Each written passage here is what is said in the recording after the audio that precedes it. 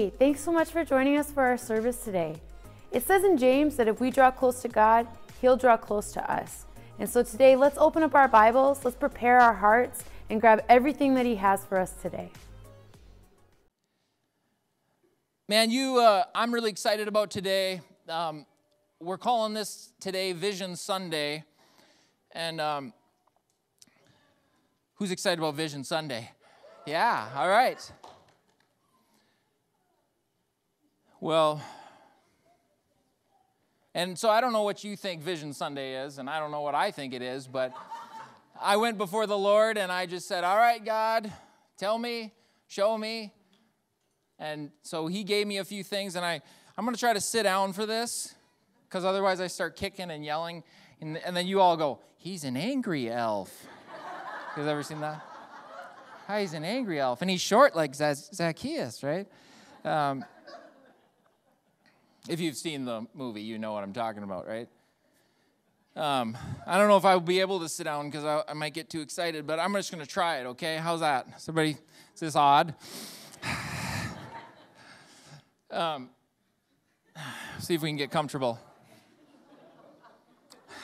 I don't know what to do with my hands. All right. Well, God, we thank you for your presence here. God, we thank you, Holy Spirit, that you're here with us. We're here for you. We're here for what you want to do. So, God, we just submit our lives to you. We surrender ourselves. We ask you to be here. That, God, you would stir our hearts, speak to us. In Jesus' name, amen. Vision Sunday. So I went before the Lord and I began to ask Him, and immediately He gave me 3 things. And so then I just began to meditate on those things and just search the Scripture and pray, and that's what I spent many days doing this week. And so I want you to just have, if you call this your home church, I just want you to be open to this. You might end with a lot of questions, and to be honest with you, I have lots of questions. My wife encouraged me. I said, I don't know, I just have so many questions. She said to me, hey, when God delivered the people out of Egypt, He didn't tell them everything He was going to do. He just told them a few steps. I thought that was wise. My wife's wise. And she said, He didn't tell them about Jericho. He didn't tell them about the giants. There was a lot of things that were coming before them. He just gave them the next thing. And then when the cloud lifted off the tent of meeting and the cloud started moving, guess what? It was time to move. And so if we believe we're the church of God, if we believe that God's here and working and moving and leading us, then let's just trust when the cloud lifts and He says it's time to move, let's move. And He will be with us. Amen? Amen. A local church, if it's supposed to be anything, it's supposed to feel like a family. It's supposed to be a family. There's ministry centers, there's armies, there's worship centers. But if there's one thing that the church is supposed to be, it's a family. Let me just add this note, not a dysfunctional family. Because the one name that God calls Himself is Father, which means a father has a family. And so the local church is supposed to be a family. This church, things don't happen on accident. Things happen for a reason. And this church has been here for 44 years this October. And many people have fought, cried, prayed, fought with each other. No, but they've worked with the Lord to build something. And we need to honor that. And I have no intention of making big changes with this message necessarily, but let me just name a few things that I would describe our church as. We are Christ-focused, we're Bible-believing, we're Spirit-led, passionate worshipers, we care and love for others in a spirit of unity, we build generational, we're presence-driven, and we're a local church that feels like a family.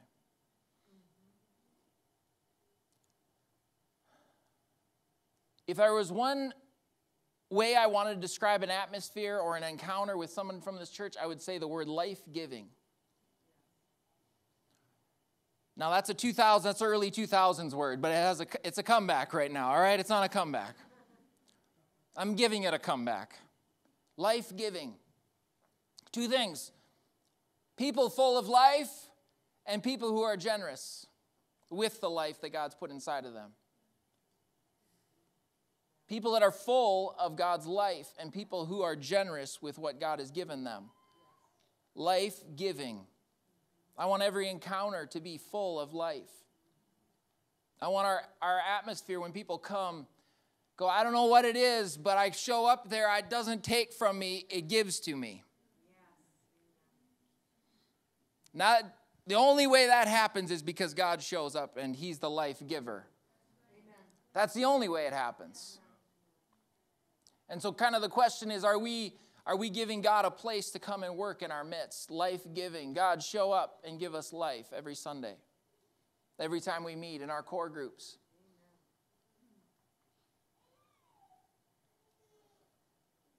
You know, before I get into the main part of my message, I just want to, as I was studying, there was a couple moments as in the last 2 years that came to my mind, and I just wanted to bring that up.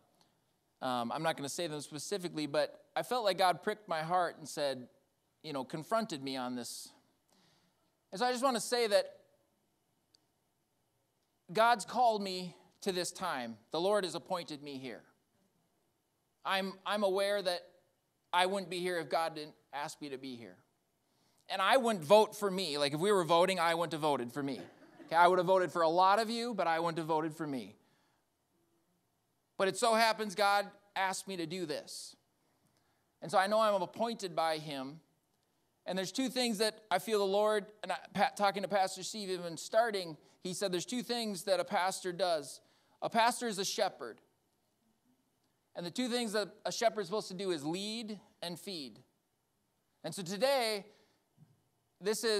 I hope you're fed by this, but mainly this is a leading sermon. This is a sermon that talks about where we're headed, what God's doing in our midst. And as a shepherd, I don't expect you to call me pastor. I'm not saying call me your shepherd. That takes time. I'm all good with that. But let me just say this. I'm committed to feeding people who come to this building, to coming to this church. Through whatever ministry, whatever services we have, I want you to be fed. And that only happens, of course, by God himself, but God uses people. And so, in Ephesians 4:12, the Bible says that when each part does its special work, each part does its special work, the other parts are encouraged to grow. I don't know if you knew this, but if you don't do your part, other people won't grow. And so I'm committed to doing my part. It's not all about me, it's about him, but every part has to do their part. Otherwise, we get stagnant. So I want to encourage you today, be part of the body. Here's what I heard God say right away to me. He said, I've called you to be a missional church. Return to the mission. What is a missional church? Right now you might be going, we're going to go on a lot of missions trip. Well, we might do some of that. But I felt God say, return to the mission, refocus on the mission that I've given the church to do. If you don't know what the mission is what we would refer to the Great Commission. And this church has done that, but I just felt strongly that God's saying, make sure you have the Great Commission or the mission that I've put on the church in focus. I don't know if you look at history, even the Jewish culture was a very inside-focused group. When Jesus showed up on the scene, it was very prejudiced against anybody who was not Jewish. Did you guys know that? I'm sure you did. Even the early church still struggled with the fact that they had the insiders and they had the outsiders. In business, in the business world, can you imagine if you were creating technology and you just had a room full of nerds? Think about it. And they were creating technology for the everyday person. You know what happens eventually? All the start people keep talking, and the circle gets smaller and smaller, and all the products they create are for them. So then when they put it out into the world, guess what happens? Everyone's like, I don't even know how to use this technology. That was the beautiful thing about Apple. Come on, somebody. Apple, it's like, it makes sense finally. Who's ever felt that way? Oh, is that the devil's apple? Okay, all right. But that's one thing that they did. They created a product that the consumer understood. You didn't have to be a nerd to understand it. And I say nerd in the most loving way, by the way. I love nerds. I love nerds because they get it, what I don't get. But that can happen in any organization, in any church. You get inside focused. It begins to be created for the people that are at the core, or those that are in the inside. And God has called us to be a missional church. Let's turn to Matthew 28 and let's read Matthew 28, verse 18. Do you have that up there? It says, Jesus came and told his disciples, I have been given all authority in heaven and on earth. Therefore, go and make disciples of all nations, baptizing them in the name of the Father, the Son, and the Holy Spirit. Teach these new disciples to obey all the commands I have given you, and be sure of this, I am with you always, even to the end of the age. So Jesus came to his disciples, one of the last meetings that he had. I have been given all authority in heaven and on earth. That's a powerful statement right there. Jesus is saying to his disciples, I have been given all authority on heaven and in heaven and on earth. Who has all authority in heaven and on earth? Jesus has been given all authority in heaven and on earth. The devil does not have authority on earth. Would you disagree with me? And then he says to his disciples, therefore, go and make disciples of all nations. Go, therefore, and make disciples of all nations.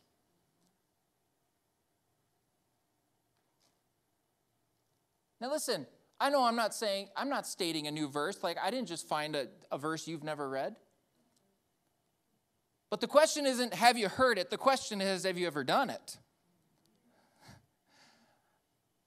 The question isn't, have you ever read this? Did you know about it? No, we probably all heard about it. If you've been in church any amount of time. But the question is, are we a part of what Jesus told us to do? Are we doing what he asked us to do before he left? A missional church. Let's turn to Acts 1:8. I'm going to read from verse 1. In my first book, I told you, Theophilus, about everything Jesus began to teach until the day he was taken to heaven. After giving his chosen apostles further instructions through the Holy Spirit. Let me just say that again. Jesus was giving instructions, but he was doing it through the Holy Spirit. Isn't that wild? But you're Jesus. He did it through the Holy Spirit. I found that interesting. During the 40 days after he suffered and died, he appeared to the apostles from time to time. He proved to them in many ways that he was actually alive, and he talked to them about the kingdom of God. Once he was eating with them, he commanded them, do not leave Jerusalem until the Father sends you the gift he promised. As I told you before, John baptized with water, but just a few days you will be baptized with the Holy Spirit. So when the apostles were with Jesus, they kept asking him, Lord, has the time come for you to free Israel and restore our kingdom? He replied, the Father alone has the authority to set those dates and times. They are not for you to know. But you will receive power when the Holy Spirit comes upon you, and you will be my witnesses, telling people everywhere, in Jerusalem, throughout Judea, Samaria, and to the ends of the earth. After saying this, he was taken up in a cloud up into a cloud while they were watching, and they could no longer see him.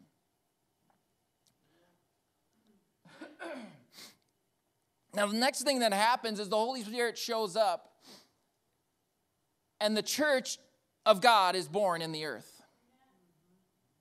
The Holy Spirit shows up on the scene, and the church of God is born in the earth. Ta-da, here we are. Thank God for that moment. Thank God for that moment. We don't build the church. The Bible says that if God does not build the house, we labor. Those who labor, labor in vain. God builds his church. We build up the church. We encourage the church. We equip the saints. There's all kinds of things that we do, but God builds his church. This is a God thing. This is a God thing. What happens on that day is that Peter, the Holy Spirit gets a hold of Peter, and Peter goes, oh, this is a moment. Supernaturally, people come flocking, and Peter takes the moment to begin to preach, and it says 3,000 men were added. The belief is that 3,000 in all, it could just be counted men, so that it could have been like 10,000 people added to the church in one day. 120 people, 3,000 people get added to that group in one day, in one moment. The church of the living God started with a supernatural event that brought a supernatural harvest. I don't know how many timesing their group of people. In one moment.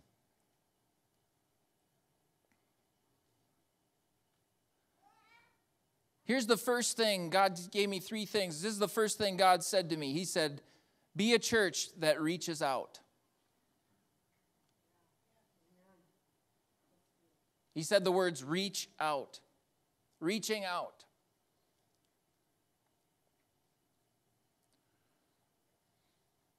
You know, and I'm not talking about big adjustments. I'm talking about small adjustments that we can make. You know, I'll tell you what. I call people every once in a while and I ask them, hey, what are you up to? You know what everybody says to me? Everybody says to me, I am so busy, I don't even know what to do with myself. My life is so busy and full, so full, I don't even know how to add another thing to my life. I mean, there's one person in my life I call and I say, what are you doing? He goes, nothing. I go, you mean you're doing nothing? Nothing. I have nothing going on. How is that even possible? Are you breathing? No. But one person, that's it. Does that person want to raise their hand and say, no, I'm just kidding.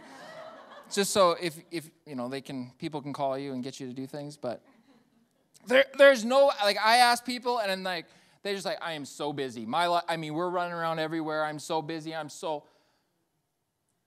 Who knows what I'm talking about? How are we all so busy?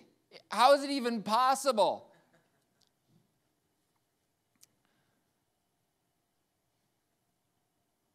So what I'm aware of is that when you look at the early church and 3,000 people added, and the Bible says that they got together every day. They said daily they got together and worshiped. Daily they got together and heard the teaching. Daily they got together and ate together. Can you imagine doing that daily? Nope. No one has time for that. I don't have time for that. So I'm not suggesting that today. What I heard God say is he said this word margin. Marge? No, that's my sister. No, margin. Butter? We're going to start creating butter? Yes, because we all like toast.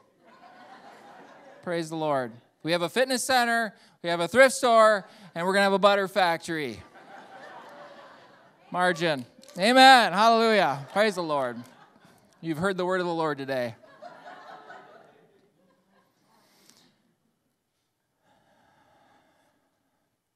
Margin. You know, businesses that don't have a margin, guess what happens to them? Eventually they die. Margin, I don't know if, I had to look this up, okay? I kind of understand the concept of margin, but I had to look this up. Margin is what you want so that you can pay all the things you have to do to create a business or to run a business. After your it's your gross profit. Now hopefully you have margin to pay all your employees, to pay everything. But what do you also need? You got to have money to move forward. You got to have some margin, otherwise your business stops and all the other businesses move forward and you go backwards. You got to have margin in your finances as a business so that you can move forward. What I heard God say is you got to create margin in your life for lost people, for prodigals, and for those who need a church family. We have to create margin a little bit. You don't need a ton of margin. You need margin so that whatever God's doing, you have room for it in your life. You know, we are nesting right now. Who's ever been a part of a nesting moment? At our house, we're nesting. Oh, dear Lord Jesus. I got a prayer request today. Nesting is this concept that we're preparing for a new person to arrive at the house.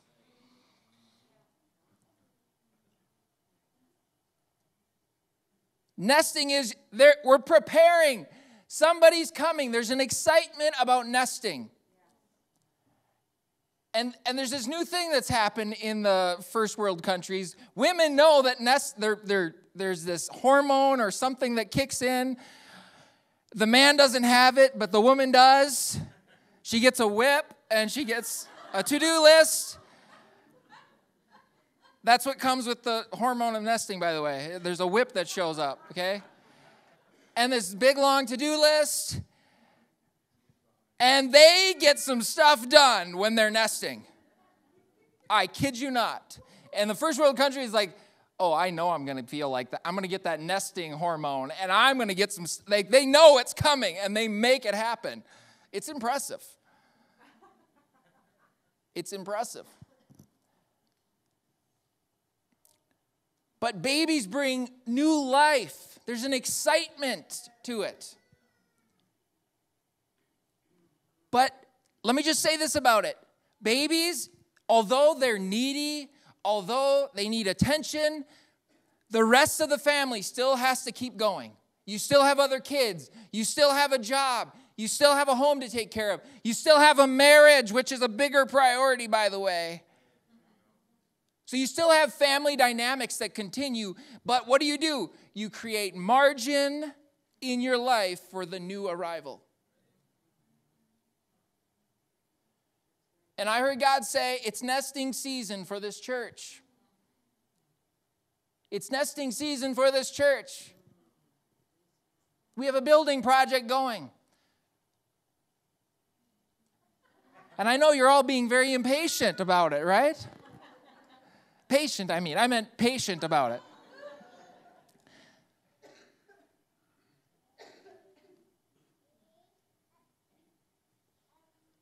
So we're not suggesting, because I know when you start talking about, hey, we're going to reach out, and a lot of times we start going, oh, are they forgetting about me? Am I important? I know those thoughts can come to your mind. You know why I know that? Because my kids ask that all the time. The moment they heard we were pregnant, they said, are you going to have time for me? That was the first question out of a couple of their mouths. Will you have time for me? Let me just tell you something. Acts 2:42 and down, it says that they were added to what? The church. They didn't take over the church. It didn't become all about them. No, they were added to the church. They were added to the church fellowship. They were added to the church worship. They were trained and discipled into what the church is supposed to be about. But you must create margin for new people. Why? Because they're valuable to God, just like you're valuable to God. They have gifts, they have callings, they're important to our Creator. And we have to create margin for them. Now, if you're a new person in here, welcome. You're at a family meeting today.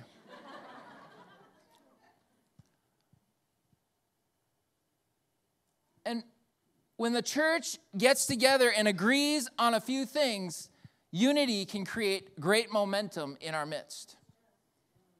When me and my wife agreed on the to-do list, finally, believe me, I fought it for a long time. But I would wake up and she would have, no, I'm just kidding, in the middle of the night.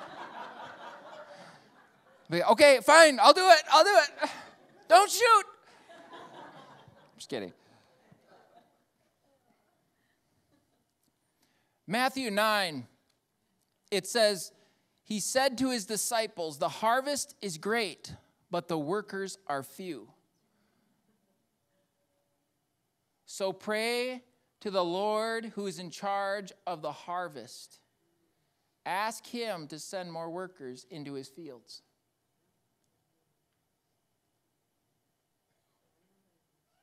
Who's in charge of the harvest? No, the devil's in charge of the world. The devil's in charge of the harvest. We can't get the harvest because the devil's in charge of them. Nope. Pray to the Lord who's in charge of the harvest. We have the best marketing team in the world. You say, well, we got to get the net, we got to get the Facebook ads, we have the best marketing team in the world.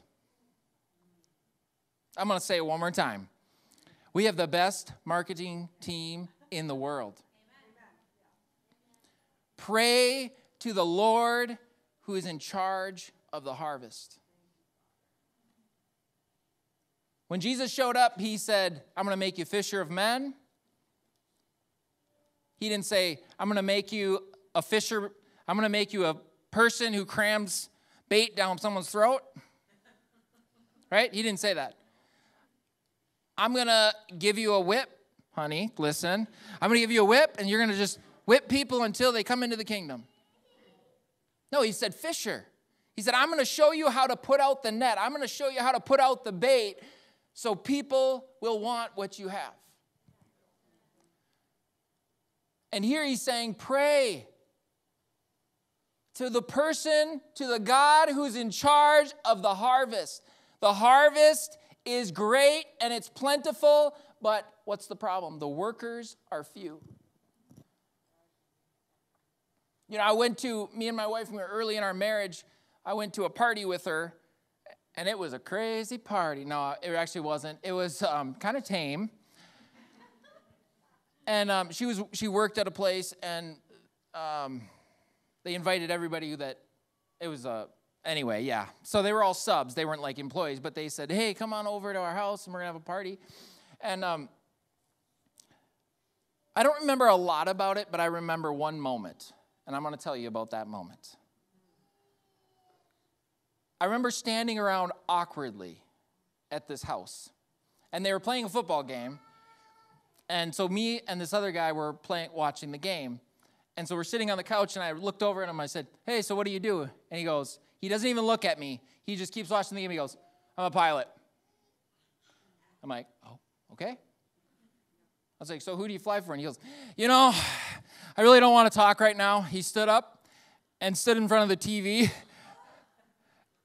And I'm stepped back there, and he stood up and walked up to the TV and just stood in front of the TV like this. Now, do you have any idea the awkwardness? It's not like there's 100 people. There's like 20 people in the room. And me and him are sitting by each other on a couch. And if there's ever a shaft you give to somebody, that was the shaft. You're not good enough for me. Why are you talking to me? You're annoying. Leave me alone. The game is more important than you.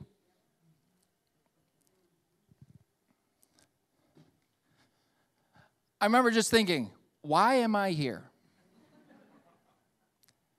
I saw the door, and then I looked at my wife, and I was trying to decide, do I run for the door or do I stay here to support my wife? My wife was the only reason I stayed there. I was praying. I was in my 20s. I was on staff here back in my 20s, and I don't remember all the details of what I was doing. I was working with youth, I think, and I was praying for the lost. I've always had a heart to see people come to know Jesus. When I think about people going to hell for eternity, I can barely control my emotions. I don't like to think about it a whole lot. I was praying and I was just crying out to God, God, how do we reach people? See, reaching people for me is not like I want them here because we want a large church, or I want them here for my own pride. No, I want them to know the Creator. I want them to know their Creator. I don't care if they come to our church. I just want them to know their Creator. That's the cry of my heart. I don't even care if they come to church. I just want to know that for eternity they'll spend it with their Creator in heaven. And so I was praying. I was just going, God, send us. Send us so that we could tell them about Jesus. Give us opening. That was just my prayer. And the Holy Spirit or God, whoever spoke, they're all the same, but someone spoke to me, okay? I don't know why I'm getting hung up on that. The Holy Spirit spoke to my heart and said, why would I send them to you? You're only going to offend them. You offend them when you ignore them. Now, you might think that's strange. And I don't remember if it was the youth group or whatever, but we have a pretty friendly church here. Would you agree with that? Yes. Maybe? Okay. All right. We have a pretty friendly church, I think. But that did not come by accident. Wow, they're just friendly. That just must be Minnesota. No, actually, you know what the typical thing is? I went to a church and everybody ignored me. Did you guys know that? I hear that all the time. I went to the church, I went to that church, and I got ignored. They literally scowled at me when I walked through the door. I hear that a lot. So this church is friendly. If it's friendly, the reason it's friendly is because somebody purposely created a friendly atmosphere.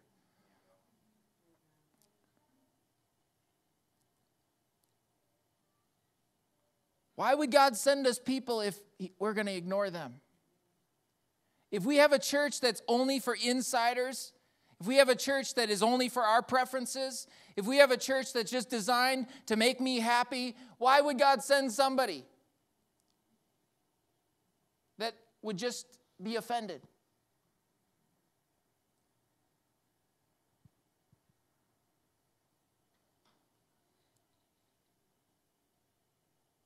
So I just want to say this, that if you call this place your home, if you say, this is my church, I want you to just encourage you, take ownership of your home then. Take ownership of your home. If you were inviting guests over and they walked through the front door and you ignored them, do you think they would ever come back again? If this is your home, take ownership and say hello to people who are new. Here's the greatest weapon every Christian has. Ask them, do you need me to pray for anything for you? Do you have any needs in your life that I can pray for? Simplest thing you can do, but it shows people that you care. You guys ever heard this statement?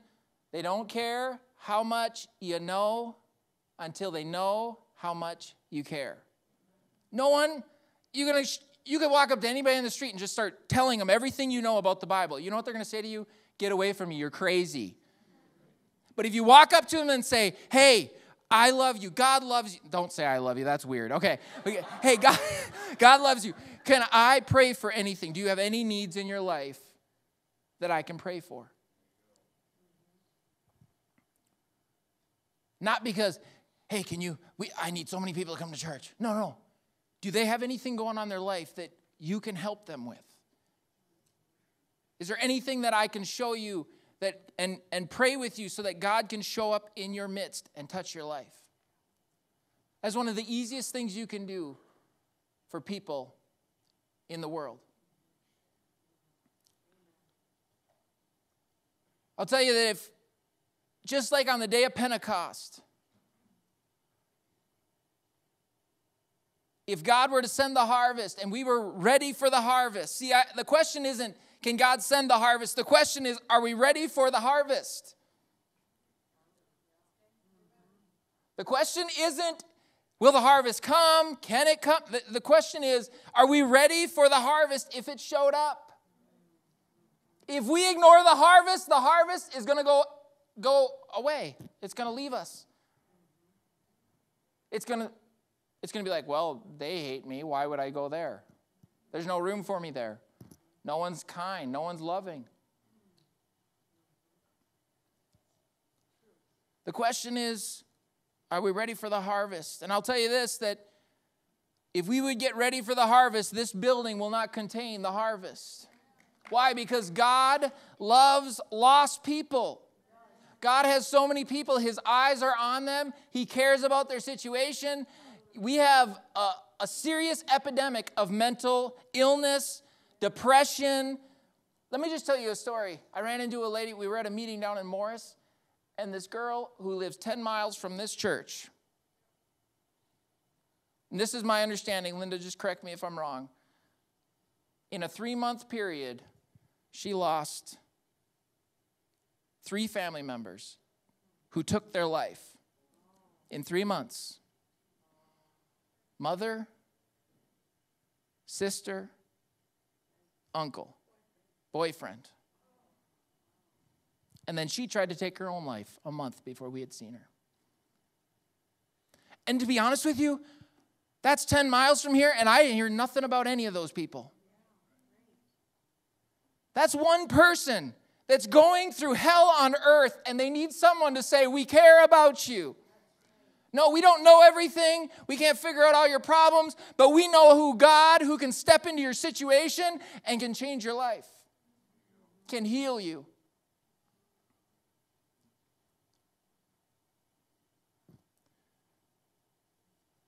The thing about prayer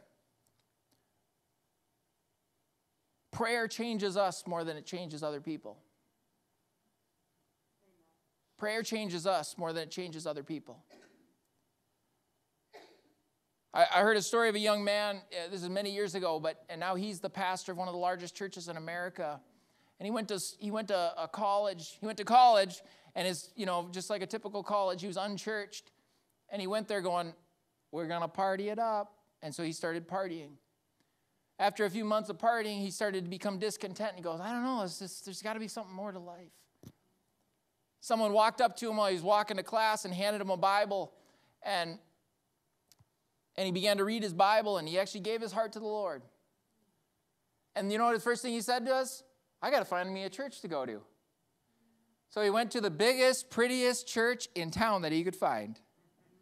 He didn't say what kind of church it was, but you can maybe imagine. He went to that church, and the bodyguard / usher / door greeter talked to him. And while he was talking to that person at the door, a young lady who was not dressed like a churchgoer came up, and he looked at her and he said, don't you know you got to dress better than that when you come to see God? And that girl turned around and ran away. And he goes, this is not the church for me. He went back to school, and one day at cafeteria, he saw some kids sitting around. They had Bibles, and they prayed for their food, and he goes, I'm going to go talk to them. He walked up to them and said, hey, I just gave my heart to Jesus, and I'm looking for a church. I don't know what to do, really. And they said, they all celebrated. There's like 8 of them. They all celebrated and go, man, that's awesome. They said, we have been praying for you. And their prayers, not only, and then someone handing him a Bible, he got saved all on himself just reading a Bible. And their prayers caused the harvest to come. They didn't have to push. They didn't have to prod. They just had to pray to the Lord of the harvest.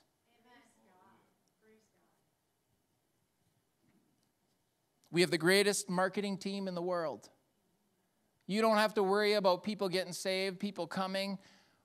We got to ask the question, are we ready, Destiny Church, for the harvest? Are we ready for the harvest?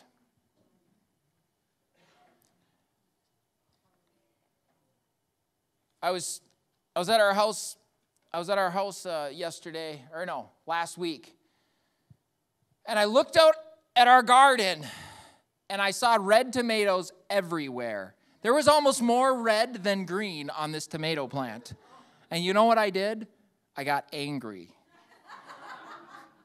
Does that seem like a reasonable response? I got angry.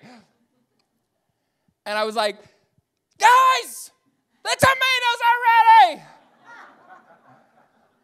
And there was a kid upstairs playing, and there was one on the couch reading a book, and my wife's over here, and I said, Ledger, will you help me get the harvest? And he said, no, I don't want to.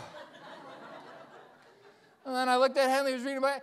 Henley, will you help me get the harvest? And she said, no, I'm reading a book. And I looked over at my wife, and I said, oh, you're already carrying the harvest. You hold on to that one. You're growing the harvest. That's enough.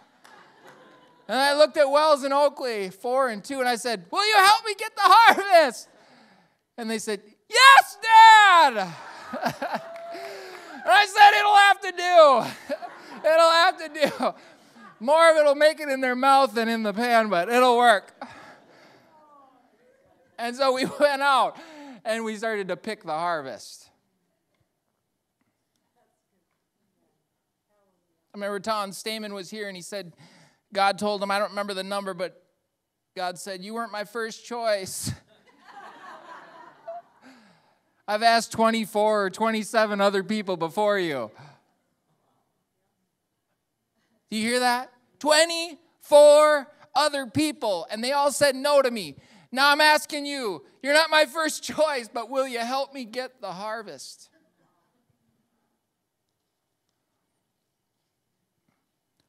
You know, we live in a post-modern Christian world, most people would say. In other words, what does that mean?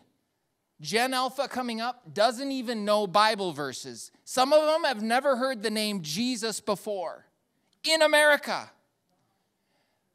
That's horrifying, but it's one of the greatest moments in church history. Why? Because the harvest is plentiful, and they don't have the walls of religion built this tall. Yeah, I have already heard it. This is what people say about the next generation coming up. They're so hungry for the power of God. They're so hungry for the real thing. You and me can't manufacture the power of God, by the way. But God loves the harvest, and God shows up when people are hungry for Him. God shows up in power when babies are being born in His church. God loves it. He goes, oh man, I'm going to show up and I'm going to minister to them. I'm going to show them my power in my life. We have a great opportunity. The first thing that God had said to me was, pray. Create margin in your life and don't ignore the harvest when it comes. I have 2 other points, and they are shorter, but I've gone a while, I understand. Give me a moment here, okay? The next part is discipleship. Because who knows, anybody with hormones can have a baby. That was supposed to be a little bit funnier than it was. Yeah. Absolutely. Thank you for clarifying, by the way. I'll put it a different way. Any 2 people with the right parts can have a baby. And none of us are very impressed with that. It's like, yeah, you figured it out. Good for you. But who knows, it takes parents to raise that child. Who knows, it takes a family to raise kids. Anybody can have a kid and then bring him to an orphanage or something. But it takes people that are going to care for the person to raise that kid. And some say it takes a village. And I would agree with you that it doesn't just take one family, it takes a village, because you want other people saying the same thing that you're saying. Amen? So I'm really excited. God has put on my heart to also create a discipleship pathway, and I don't have a lot of stuff to share about that at the moment, Now, I want to clarify, because you've been in church any amount of time, you probably heard me say discipleship program.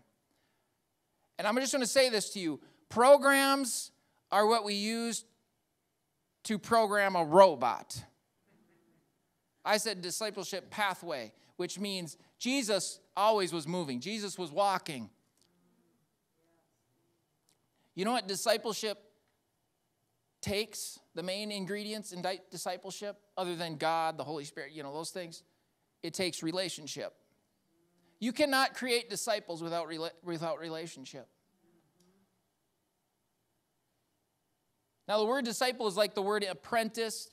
It's like if you teach someone to ride a bike. If you ever taught a kid to ride a bike, your arm is on them. You kind of hold the steering wheel and you kind of walk them around for a while. And then eventually you take your hand off the steering wheel and you keep pushing them. And then eventually you're kind of like just barely there just to catch them so they don't kill themselves, right? That's what discipleship looks like. It takes relationship. It takes hands-on approach. Let me ask you something. If you're here today and you're following Christ, how did you get here? Most people would say, somebody helped me. Somebody taught me the scripture. Somebody loved me. Someone showed me how to walk this thing out. I have two more things about that, and that is this. You do not reproduce what you want. I want you to think about that statement. You do not reproduce what you want. Most people would say, no, I can reproduce what I want. No, you can't. You only reproduce who you are. You reproduce who you are. You can tell your kids, don't do this, don't do that, but they're going to become whoever you are. Generally speaking. And so you reproduce who we are. So if we want wholehearted followers of Jesus Christ, my question to you is, are you a wholehearted follower of Jesus Christ today? What one generation shows as optional, the next generation will see it as unnecessary. What you show as optional, another generation will say, that's unnecessary. So what are we showing the next generation? We have almost 100 kids every week at our church in our youth and our kids program here at church. Is that not baffling or what? You know what that means? Is that we have 100 opportunities to create wholehearted followers of Jesus Christ. We've always declared our church a generational church. In fact, we built a big building on the freeway, and it was a youth center. Because we're so committed to seeing the next generation know Jesus in this area. And that's not going to change. And because we have that focus, I feel God has given us 100 kids every week that we can pour the life of God into. And here's the one word that God gave me about discipleship. Be intentional. Everybody say, be intentional.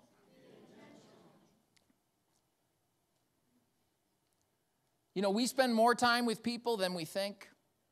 But the question is, are you being intentional with the time that you're spending with them?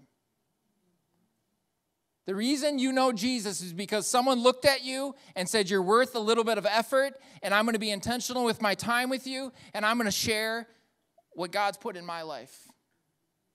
Ministry happens in the overflow of our life. In other words, if you only have enough for you, or you don't even have enough for you, you have nothing to give anybody else. Be intentional. Discipleship happens because someone was intentional with sharing with you. The last thing that I want to say that God spoke to me was He reminded me of the 7 mountains. Do you guys know the 7 mountains? Now, I don't get too excited about the 7 mountains, to be honest with you. But the idea here is that there's 7 mountains in the world. That's like healthcare, the church, business, entertainment, education. It goes on and on. What? Government. And I'll tell you this, that this church has been anointed for business. I know that because I've seen people come, and 2 years later, or a year later, or moments later, they've started a business.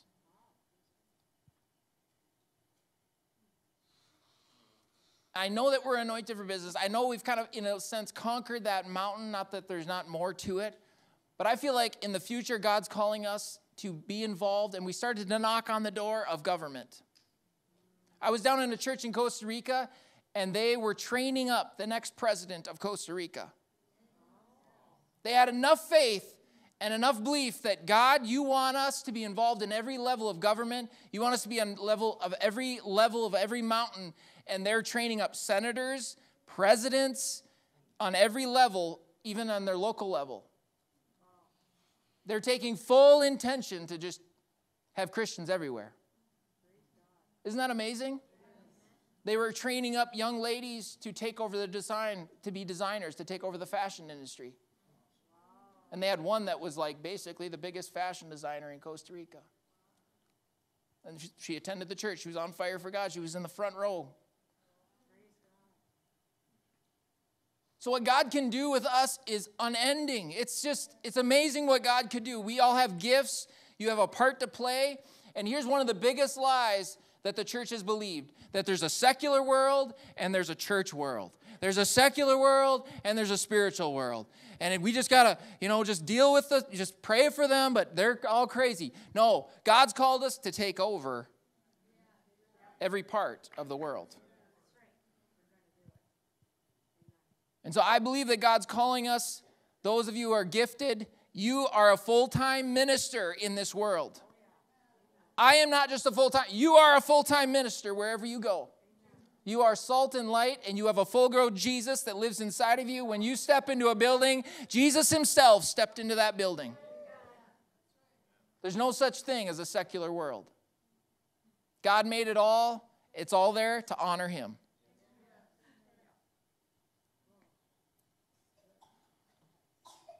So God's called us to reach out. When you hear that term, reach out, I don't know if we'll change it or whatever, but in the coming months, that's what God's put on my heart. We're going to start focusing on reaching out. In every part of our ministry, we need margin for reaching out. Pray. We have the best marketing team in the world. Pray for the lost, the harvest. Biggest thing is it gets us ready for the harvest. Nesting has already begun. Create margin in your life for new people. Create margin. If you're so busy playing and working, you don't have margin for anything else. Create margin in your life for what God's doing in our midst, in your life. The easiest thing I can ask you to do when you come on a Sunday morning, be friendly. Be friendly. Who can be friendly in this church if you show up? Okay, not all of you, but some of you. All right, that's fine. I understand. So if you can't be friendly, that's okay. But if you can be friendly, we do not want to ignore people that God is sending us. Maybe they're just looking for a church friend. Maybe they're already a believer, but they need to know they're welcome. If we invite people, you don't ignore them. Amen? When God talked to me about discipling, he said, be intentional with the time you already have with people. If you sit down with lunch for somebody, be intentional with the time. Yeah, weather's pretty nice out there, huh? That's not intentional. Hey, what's God doing in your life? What did you read in your Bible today? Hey, can we pray for anything today? That's intentional. Amen. Intentional is the time you have with your wife. You can go on 100 dates, but if you're not intentional with the time, guess what? You wasted your time. Be intentional. Baby, you are smoking hot tonight. I'm so glad I married you. You look more beautiful than the wedding day. That's intentional. Don't say that to other people, okay? That's not what I'm talking about. I'm discipling you. No. Disciple your wives, husband, okay? Be intentional. You can spend 100 hours with somebody, but if you are not intentional with that time, you did nothing for them. In fact, you might have gone backwards. Be intentional with our time that we have with each other. If that's core groups, if that's on a Sunday morning, show up ready to be a part, play your part. Amen? And the last thing is, wherever we go, you're in full-time ministry. There's no such thing as a secular world. The Holy Spirit's there. He wants to move through you. Every word you say is anointed by God if you believe it. It can be the simplest thing.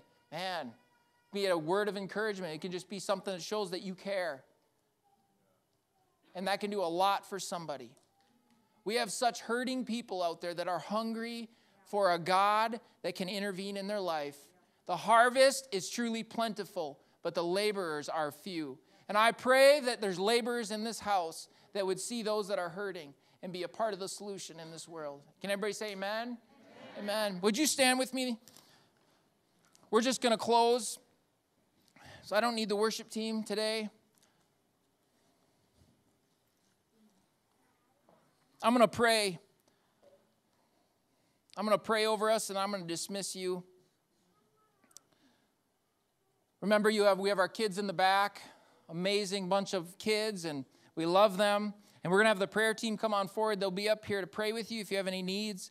But God, we just thank you, Lord. Without you, we can do nothing. But God, with you, nothing is impossible for this church. God, you said you would build your church and the gates of hell would not prevail against it. You said you'd give us the keys of the kingdom, and whatever we loose on earth, heaven would loose onto earth, and whatever we bind on earth, heaven would bind with us. So God, we thank you today. God, we pray for the harvest to be loosed. God, we pray that our hearts would be prepared. God, I pray that a nesting spirit would come upon this church, and God, we would be ready for the lost people, for the prodigals. God, for those you're sending. And God, I pray that even the church that you called us to build in the future, God, you would provide for us in everything we do in Jesus' name. God, we pray for laborers to be sent to the lost. God, we pray that you would break our hearts for those that are hurting. God, that you would give us the words to say in Jesus' name. If everybody agrees, say amen. Amen. Amen. Thank you for coming today. God bless you. You're free to go.